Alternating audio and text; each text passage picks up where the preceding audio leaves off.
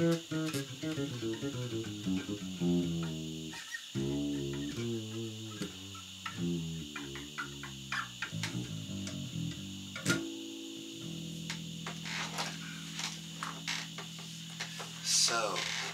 I've been wanting to present this one for a while.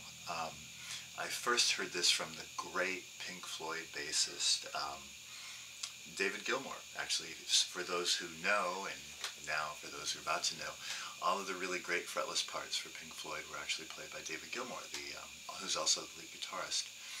So I call this one Cute Puppy because when I first heard it, that's what it reminded me of. And it's similar to a sigh, but it's just like a little repetitive thing where you go,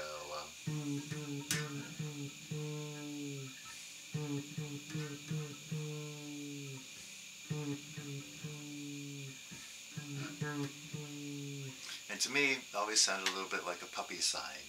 So it is, you can hear it. I heard it for the first time in the fretless bass solo in Hey You.